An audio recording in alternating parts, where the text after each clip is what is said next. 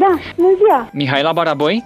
Da. La mulți ani! Mulțumesc, dar cine e la telefon? De la compania aeriană Fraier France, vreau să te anunț pe această cale că ai câștigat la compania noastră 2 bilete pe ruta București-Vulpășești via Buhăiești-Paris. Da, nu se poate. Nu se poate. Uite că e adevărat. Este ziua ta astăzi? Da, dar de unde știți că este ziua mea? Mihaela, tu ai trimis vreodată niște taloane în viața ta la concursuri, la jocuri și concursuri? Da. În modul acesta a intrat în baza noastră de date și compania Fraier France, compania aeriană Fraier France, în fiecare lună, tu împlinești 18 ani astăzi, da? Da. Vezi că știm lucrul ăsta? Pentru tinerii care sunt la început de drum, noi oferim o dată pe lună 2 bilete pe ruta București, Vulpășești, via Buhăiești, Paris. Și uite că de data asta tu ai ieșit câștigătoare. Doamne, nu pot să fac așa ceva.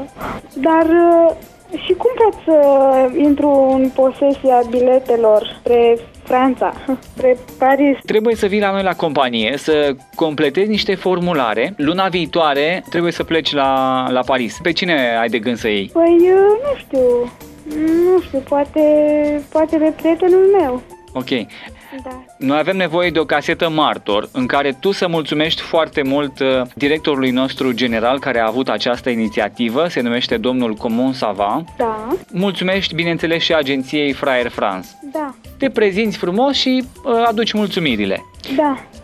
Sunt Mihaela Baraboi și pe această cale doresc să-i mulțumesc foarte mult domnului Comon Savant și agenției Fraier France și agenției Fraier France pentru cele 2 bilete oferite pe ruta aeriană București-Vulpășești via Buhăiești-Paris. Mulțumesc, Fraier France! Mihaela? Da. Trebuie să-ți mai spun încă ceva. Spune.